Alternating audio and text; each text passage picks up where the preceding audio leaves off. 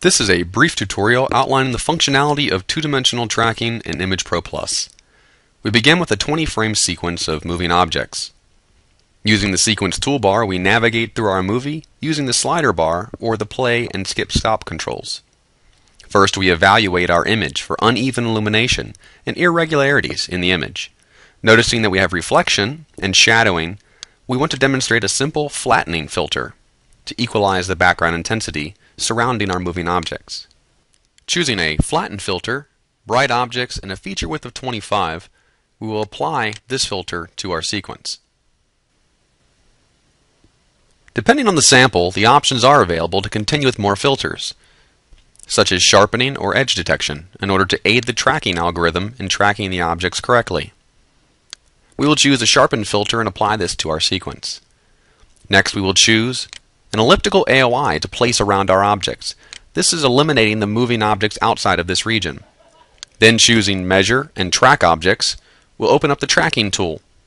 Image Pro contains superior 2D tracking options such as automatic tracking based on intensity, existing automatic track adding, correlation track adding, and intensity tracking. The manual tracking is also for complete control. We will choose Find All Tracks automatically and choose the intensity of the objects we want to track, using a range of gray values in the powerful count size tool of Image Pro Plus. The peak of the histogram is our gray background. Our objects will be darker in a range of 0 to 1317. We'll close the range selection and use the count button. We will then choose to continue and verify that our object outlines are correct. If the answer is no, please choose no and adjust the threshold accordingly. But choosing yes automatically tracks each object through all the frames and displays the data for each tracked object in the data table. Click the Tracking Options button to view the selected measurements. We currently have 4 selected. However, a large number of options are available from the list above. Each measurement can be reported as individual values, as sums, minimums, maximums, means, and more. Choose your measurement and then click OK. Measurement statistics are also available from the Statistics button, and they'll show up at the bottom of your data table, providing 10 statistical measurements for each column of objects. Data in the data table can be easily sorted as well. Simply by clicking the top of each column sorts the data either up or down.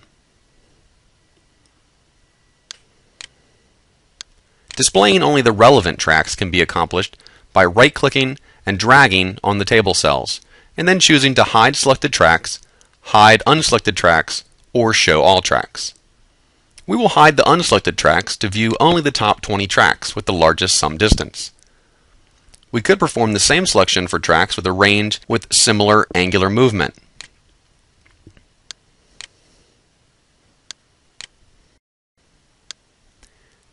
Choosing these tracks, we will then play through the sequence showing the tail of the moving object across the image.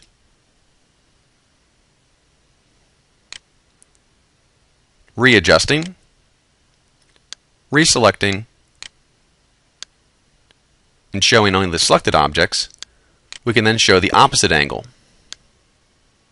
We can display these tracks in our powerful tracking graphs, showing the accumulated distance, such as here, the accelerations, mean angle, and sum distance.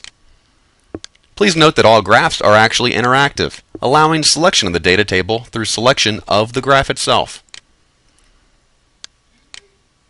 Lastly, all data or highlighted data can be easily exported into an Excel worksheet, also as a saved file or saved as a track for later use.